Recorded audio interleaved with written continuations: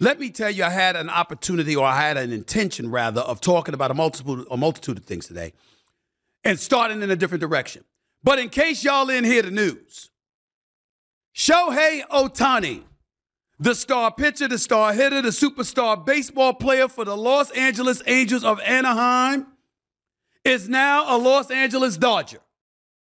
That brother, my Asian brother, the Asian sensation, that brother just signed a 10-year deal with the Los Angeles Dodgers for $700 million. Only in America, baby. Only in America. $700 million. $700 million. That's what the hell he just did. And I always knew he wasn't leaving Los Angeles because all you ever heard was the weather. And if you've been to Southern California, you realize it's just a difference from most of the world in terms of perfect weather, okay? You understand? They got other things that's pretty close to perfect too. But I digress. The point is, they got a whole bunch of stuff in Southern California. And the bottom line is, Shohei Ohtani ain't going anywhere. If you're the Los Angeles Angels, Angels of Anaheim, you deserve what you get. You haven't been to the playoffs since 2014.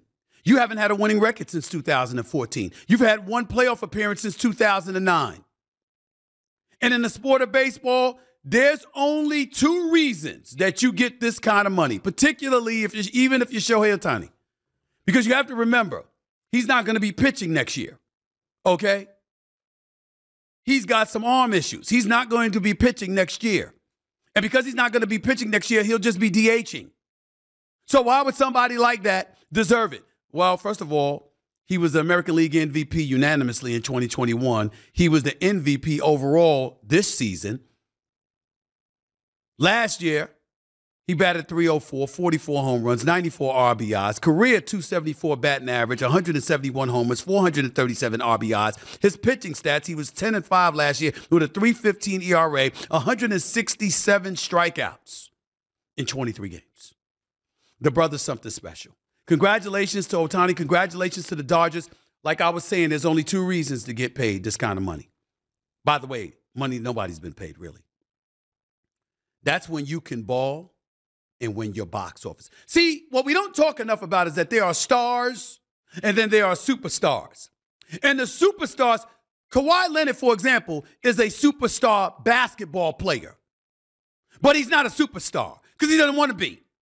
True superstars are guys who are marquee, who embrace being the marquee, and who sell, who market their product, market themselves, market the franchise they represent, market the league they play in. Those are superstars. That's not Kawhi Leonard. But it's LeBron James.